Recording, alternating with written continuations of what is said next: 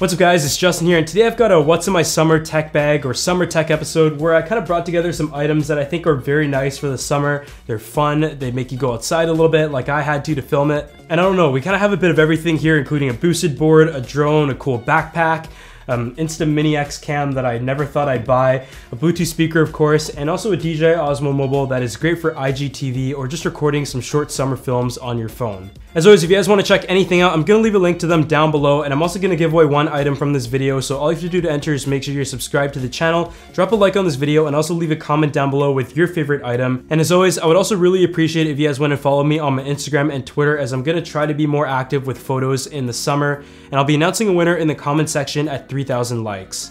But without further ado, I think we got some fun stuff here and some cool B-roll, so let's go ahead and get started with the first item.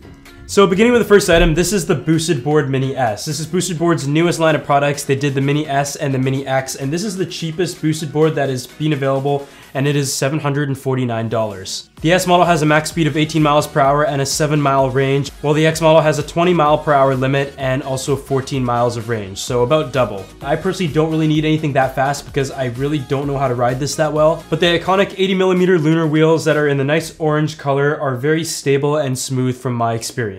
There's 3 different ride modes from beginner to pro, and I overall think this is like the perfect summer item where if you just live in California or New York and just need something to get around but you don't have a car. The mini model is definitely my model of choice because I don't really want to carry anything too large like the larger boosted board, so this is kind of a good size, but I will say it is a little bit heavier than I did expect, so if the battery does die you will have to kind of carry it around because you can't really ride it without any charge. Something that I never thought I'd buy was the Fuji Insta-X Mini 9, and I've actually made fun of a lot of people, including my sister, for buying this, just saying it's stupid, and being someone who has switched between many DSLRs, I just like didn't really see the purpose in shooting like this. I have shot film before in school when I took a class and needed an easy elective and I sucked at it, but this is essentially a camera that is perfect for the summer because you can take a picture anywhere you are and it'll print out right away and develop within a couple minutes. It also comes in under $100, but you do have to buy film for it, and I think it comes in sets of 10. And there is just a few different shooting modes depending on what kind of situation you are in or just different lighting. And to use it, it is super simple. I'm just gonna demonstrate it right now.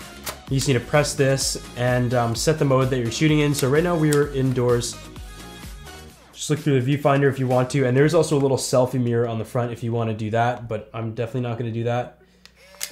And there you go. So we just took a photo right now. Just give it a few seconds to print and we'll check back in a couple minutes about the results. So there we go. This is what it looks like when it first comes out of the printer. I think you're supposed to just like, I just seen people shake it and wait a couple seconds for it.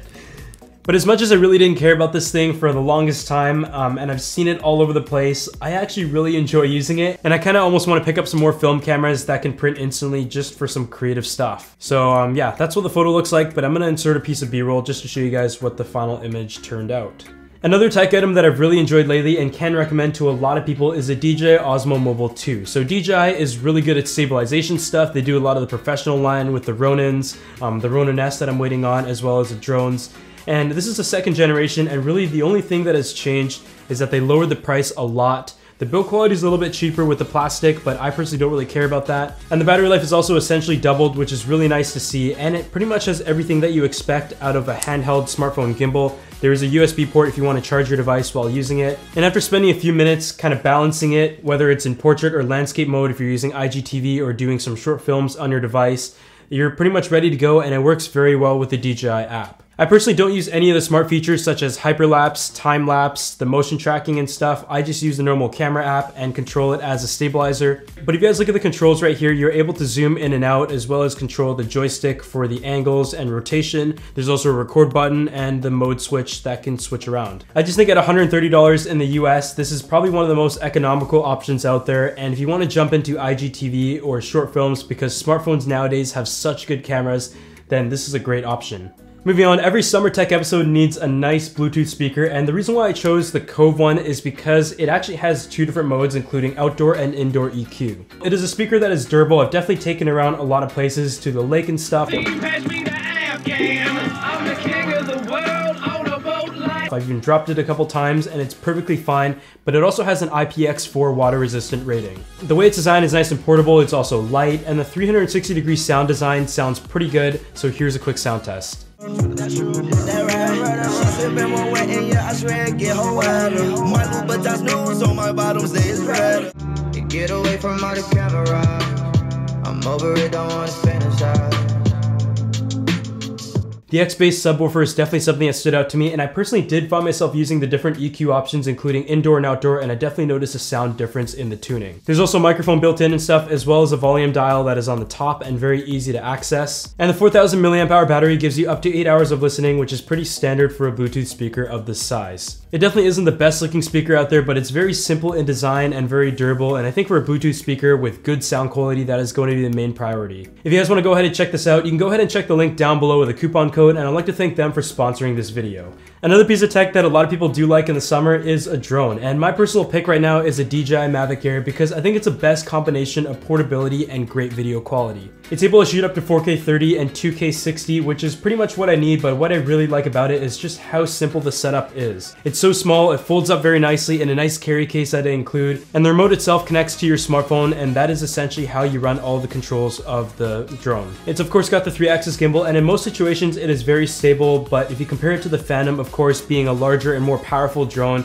in windy situations, this might not do the best job. But I will say from testing at the lake and stuff, it is stronger than you think. The battery has a max flight time of 21 minutes, and I definitely recommend getting the Fly More pack because it is just a much better value once you factor in the price of additional batteries. It definitely has quite a few smart modes as well, and in terms of just getting aerial footage, this has been my drone for the past few months. It also has object avoidance built in, and if you plan to shoot outside, which I hope you are, then you definitely want to get an ND filter from Polar Pro, which is in my case the ND8, which allows me to shoot at a good shutter speed while outside.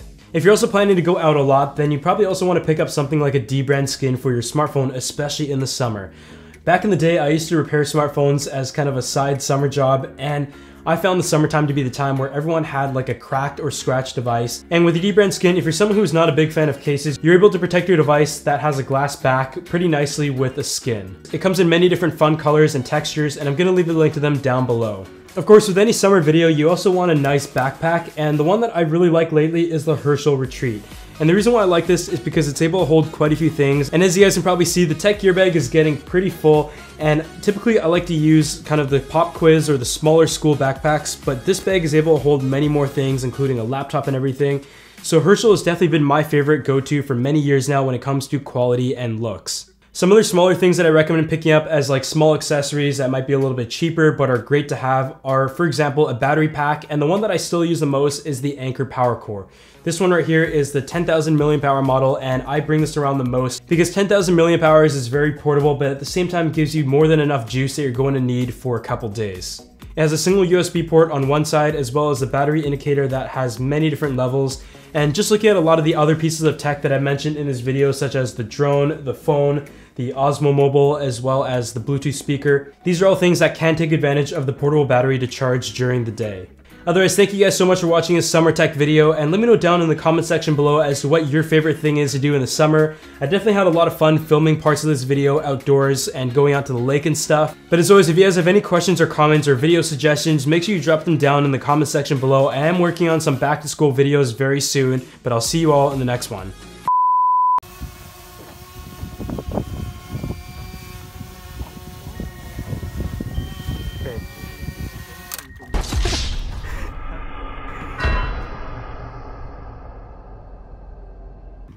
And that's how we've been catching this drone all 3 times.